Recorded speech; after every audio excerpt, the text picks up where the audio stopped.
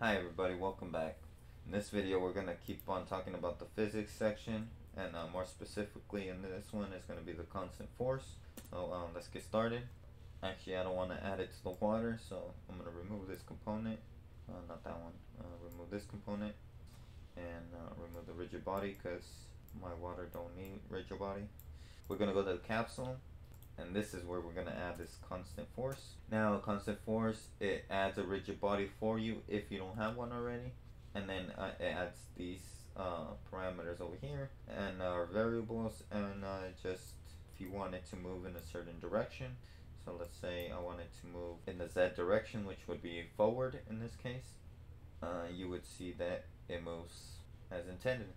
Now, it does not move past this point because this is a nav mesh agent, and it is just applying force to this capsule. But let's say I add 15 to the relative force, and as you can see, it still doesn't want to do anything. So I add 15 to the torque. So as you can see, it didn't do nothing because, like I was saying, it was a nav mesh agent. And if we go to our navigation tab, to our scene view, we could see that that's the border. It won't go. The nav mesh agent just walks within the blue area, just for anybody that didn't know.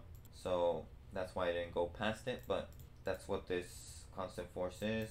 I could have this as 0 and apply relative force. So relative force, if I am correct, is force applied to the local position, so to the actual capsule, the actual capsule's transform, and then force is force applied to the world space, or the world space, and the other one is local space.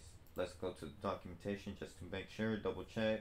So force is world space, relative force is object's local space. So then we got torque. It says applied in local space, the object will begin spinning around this vector the faster the, so it's rotation. So what it's saying, it's rotation. So let's try rotating it. It says it's rotation, but that'll rotate around that vector. I don't see no rotation.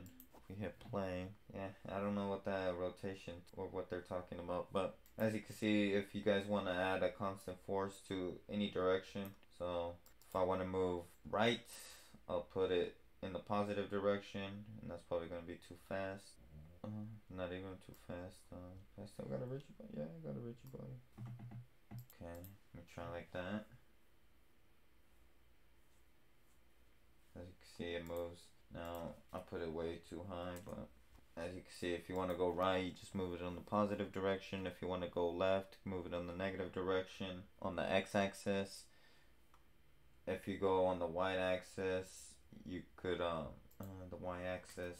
So for example, you can move on the y, and the y, just to show you an example what the y would do.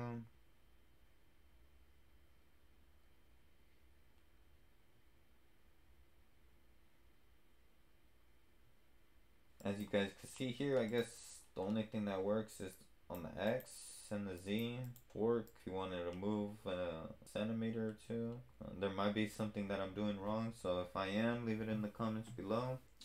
For constant force 2D, it was self-explanatory, it was simple. The documentation, it doesn't really give much. I mean, it just says it adds a constant force to a rigid body. It works great for one-shot objects like rockets. So if you don't want to start with the large velocity, but instead accelerate. So yeah, that's probably what this torque is good for, because as you can see, it just shot real quick. But yeah, let me talk about now about the physics, the fixed joint real quick before I end this video. Now for the fixed joint, I'm just gonna move this like this real quick. Now I could have an actual, so I could remove this and I could add it here, this fixed joint, and then I could add the rigid body of the capsule, and I could connect it. I could make it not use gravity because it's just going to be kind of floating in the air.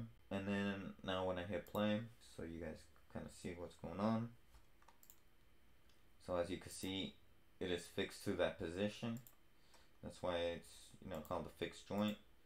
So now even though it's not parented, as you can see, it still works. Now, for people that don't really know that parent-child relationship, if, for example, this right here, this is parented, so I could actually move everything together, but, so you can see, but let's say I don't have something parented, I'm technically only supposed to move that one thing. So for here, since I have this fixed joint, let's say I didn't have the fixed joint, I remove it and I hit play. Now as you can see, they're not connected anymore.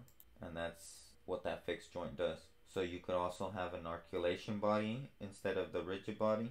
And articulation body, I have a video about it, but it's about if you have, let's say, a character. They're mainly used for characters. So for you know, human characters, stuff like that. But if you're gonna use, let's say, a rocket or a car or something like that, you would use a rigid body. So for anything like humans, animals, anything like that, an articulation body, other stuff, rigid body. Anyways, there's brake force, there's brake torque, and then you could enable collision. So if you want these two to collide with each other, if they ever happen to, or if you want it to collide at all with anything. And then there's enable pre-processing. So this one, it says it disables joints, it helps stabilize impossible to fulfill configurations. And then this is just the scale of, so the mass of, so we got it connected to this cube. So this mass is the mass of this cube. The connected mass is the mass of the capsule. And yeah, that's pretty much it. So I'm gonna wrap it up here. Once again, thank you guys for all the subscriptions. Really appreciate it. Really means a lot to me. Thank you guys for watching. Hit that like button if you guys enjoyed. If you guys learned anything. If you just want to support me, hit that like button. If you guys want to support me as well, hit that subscribe button. If you guys want to learn, you know, more about Unity, hit that subscribe button as well.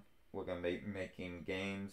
It looks like pretty soon, because we're almost done talking about all these components. And once we're done talking about all these components, I think that it's pretty much time to start making a game. So we'll have to start thinking about either if we want to do 2D, 3D, action, puzzle. So if you guys have any ideas, leave it in the comments below so I can start setting everything up. And if not, I'll just think of something. So hit that bell icon as well if you want to get notified as soon as these videos come out so you don't miss a thing. And once again, thank you.